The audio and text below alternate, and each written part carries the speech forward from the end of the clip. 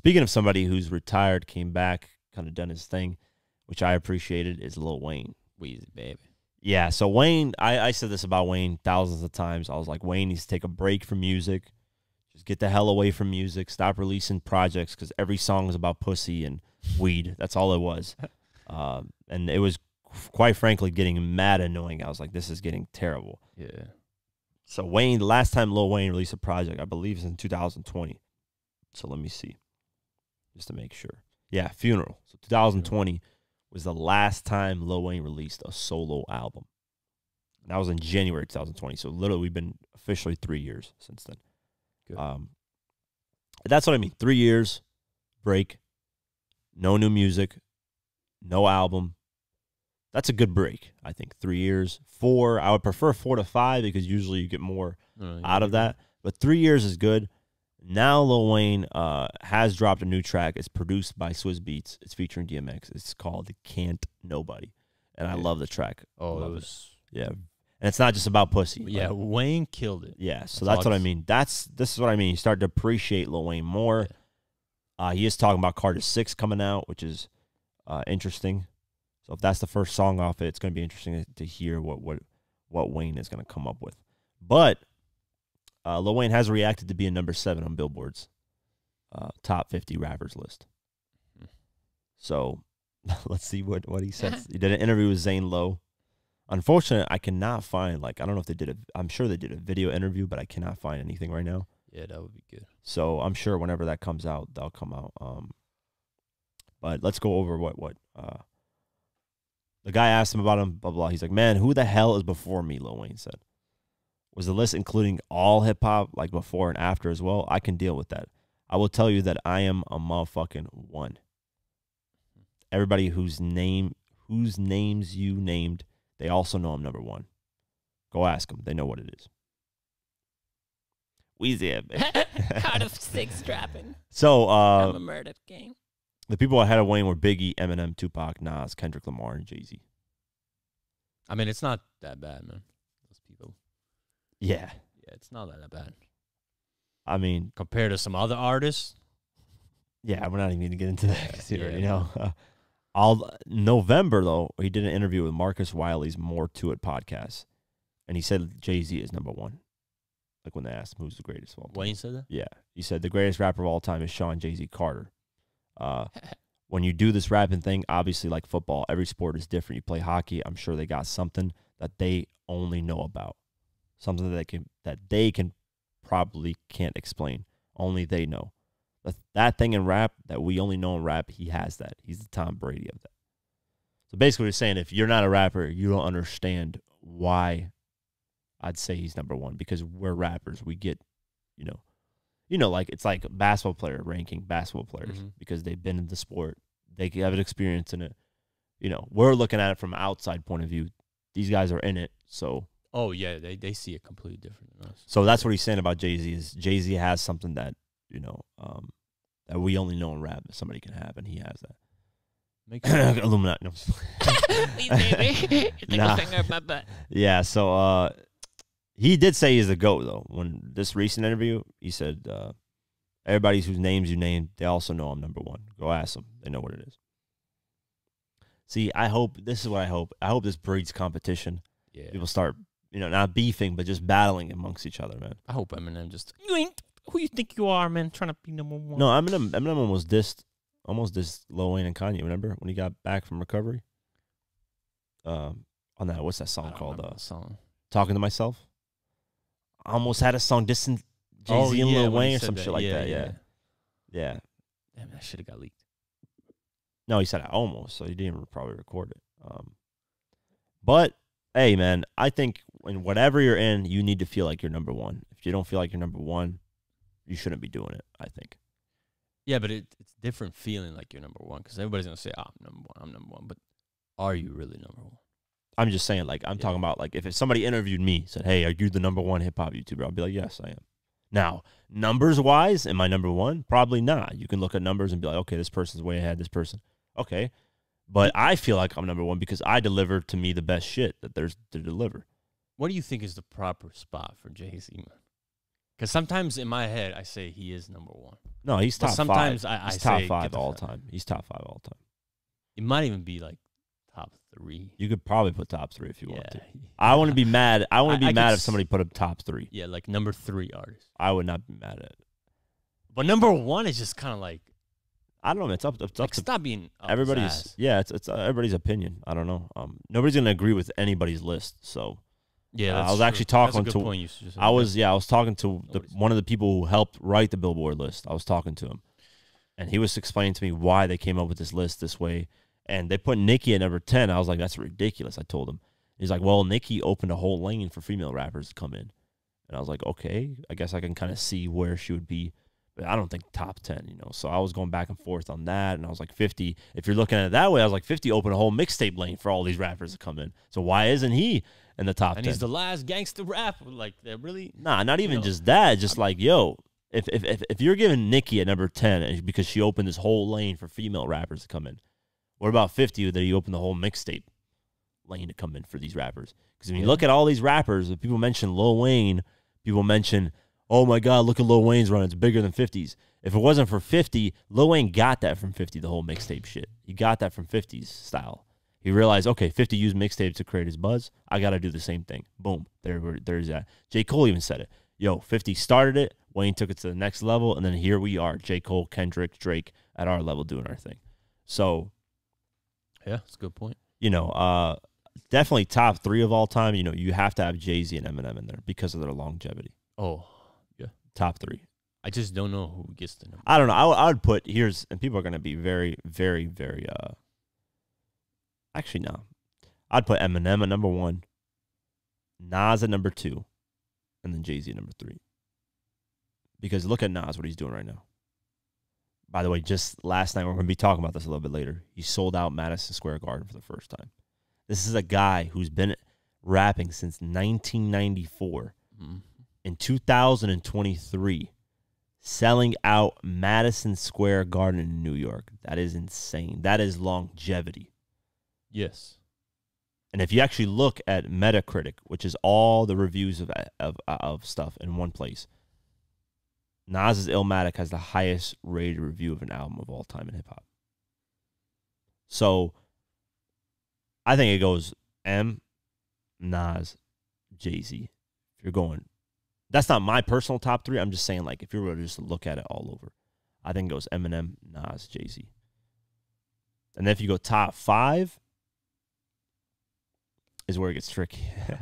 Very tricky. Yeah, that's where it gets tricky. It's a whole different ball. Now, I'd probably put Tupac at 4.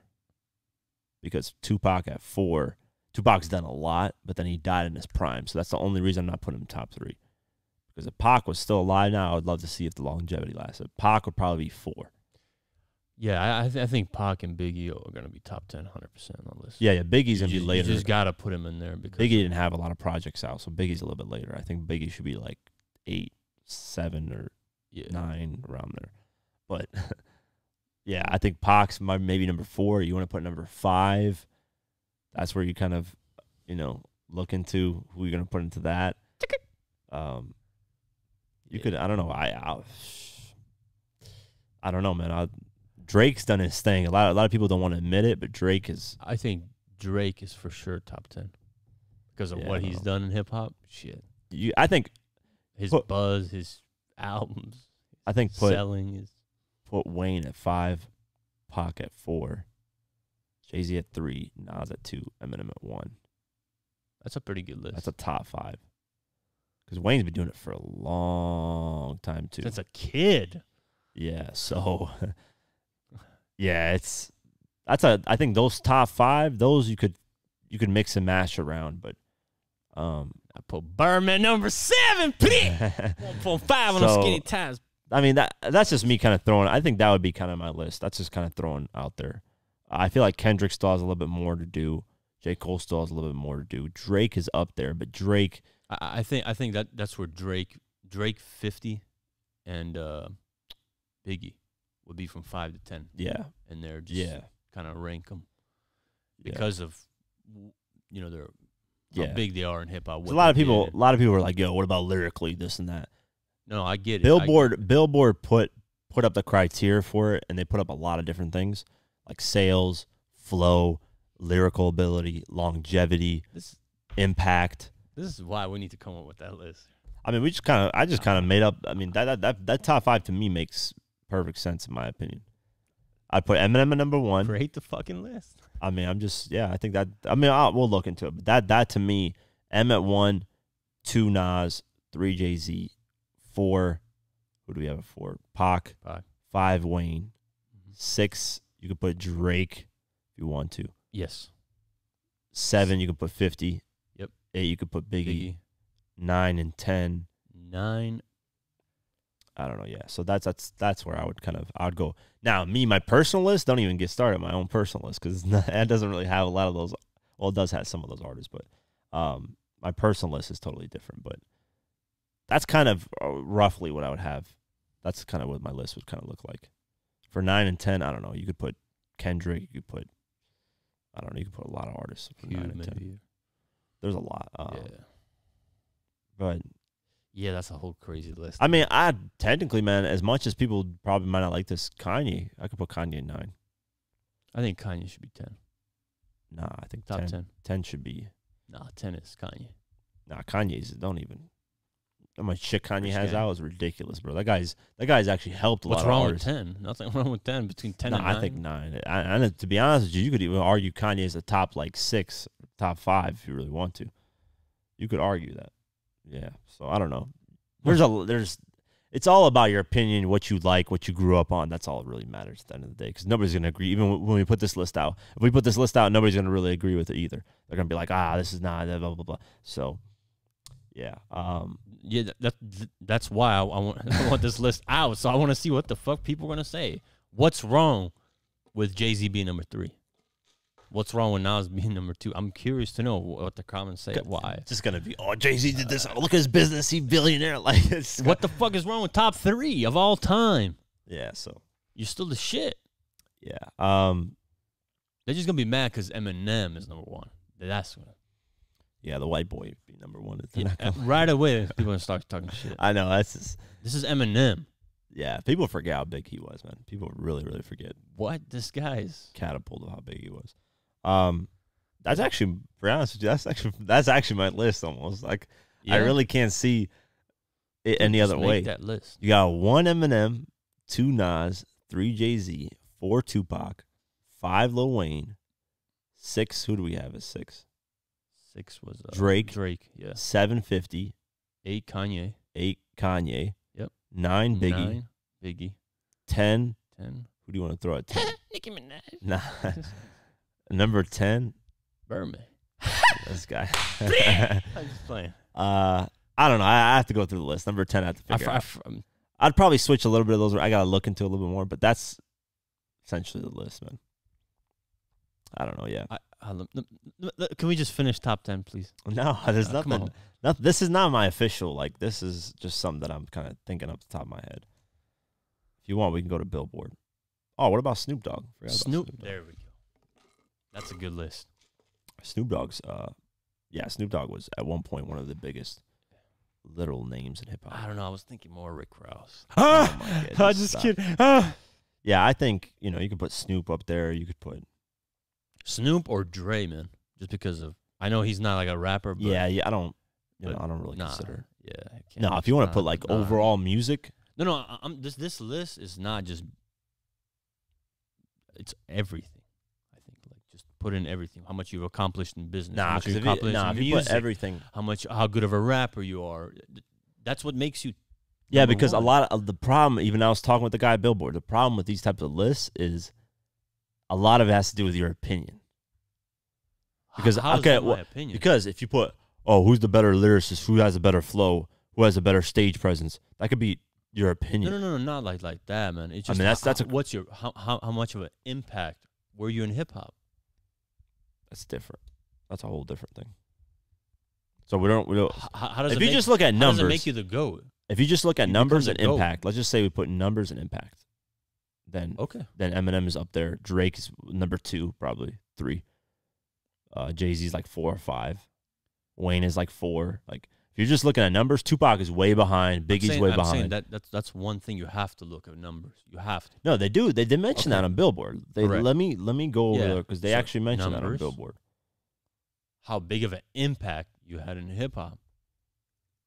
Of course, Yeah. they did that already. On Right. They have that Yep. on there. Numbers, impact, and then longevity. So, in determining these rankings, the Billboard and Vibe editorial teams opted first to limit the rap arena to North America only. So, for example, as estimable as his career is, British rapper Slick Rick isn't on this list. We also opted not to include the significant contributions of reggaeton and dancehall's MCs on this list, just to keep our pool of nominees a little more focused. So, it's only North America rappers. Correct. From there, the team's looking to count the following criteria in no particular order: body of work / achievements, cultural impact / influence, longevity, lyrics, and flow. So top 10. It's either Ice Cube or Missy Elliott. Here's the problem where the opinion comes in. Snoop. So you can say, work, body of work / achievements. Body of work can kind of be opinion because if you like the body of work or not. But achievements can't be opinion. That's facts. Yeah. Cultural impact influence is facts. That's you can't facts, really yeah. look. You can't. Longevity is facts. Yeah, I agree. Yeah. But then lyrics, storytelling skills, and flow is all opinion. What you like in lyrics. And then flow is what flow do you like? That's like we have 3 that are facts and 1 that's opinion. you have 2 that are opinion, 3 that are facts. Lyrics and flow. That's 2 opinions. Lyrics and flow. So, if you like somebody lyrically more than another person, that's your opinion. That has nothing to do with No, of course. I think. I mean, I don't know. Some people will be like, "Oh, this person can out rap this person." Yeah, but do you like those lyrics more? Some people don't like our guy who can just rap his ass off 24/7. Like nobody wants to listen to that shit 24/7. Yeah. Let's be honest. And then flow. Some artists can flow way better and make a hit record and it skyrockets. And the rappers that rap their ass off can't do that. So it's like, those are opinions, I think, in my opinion. Those 2 I would leave out. I would just say, hey, achievements. What the fuck did you accomplish? How many records did you sell? What did you do? Impact / influence. And then longevity. Those 3. Yeah. So if you look at impact, achievements, longevity, it's Eminem. When we're talking about longevity, does that include only music and longevity, or like even if, like for example, Ice Cube? Yes, music. Yeah, I think remember it's him, but then he music. went to acting and he just became so. I don't know. It says so years at the longevity. mic. So Okay, so music. So I guess music. So obviously, if you look at longevity, just longevity. Let's just say longevity. You're looking at Eminem, Nas, Lil Wayne, Jay-Z, Drake now. Yep. 100%. You could even add J. Cole and Kendrick. They've been doing their thing, and everybody checks for them when they drop. Yep. They don't just drop as consistently, but every time they drop, they're doing numbers, and they've been in it the same length as Drake, just not as consistent every year. But here's the thing, though. You got to add 50 next to that because he gets checked worldwide. When he drops an album, everybody in Europe and other So but Middle 50, East, 50 man. just Yeah. hasn't. No, Yeah, 50 but I cent mean, when's the last time 50 dropped an album? 2014. So it's like, you're missing for about to be 10 years. It's a Correct. little bit different. But you know how kind of dope music we're gonna get. I know, but it's like we haven't gotten it, so you can't really, All right, man, kick him out. I think longevity is top. Like when you drop your album goes number 1, you're doing your thing. Animal Ambition, when it dropped, did not go number 1. It was like number 4 on the Billboard. So I think you have to like nail it number 1, 2, and everybody has to fuck with you at that moment. Everybody has to be talking about you. Let's be honest. When Animal Ambition dropped, not everybody was talking about it and being like, Oh, yo, hell 50. no. So it's like, yeah. So that's what I mean. I think 50 loses on the longevity part, but everything else makes up for it, I think, in a huge way.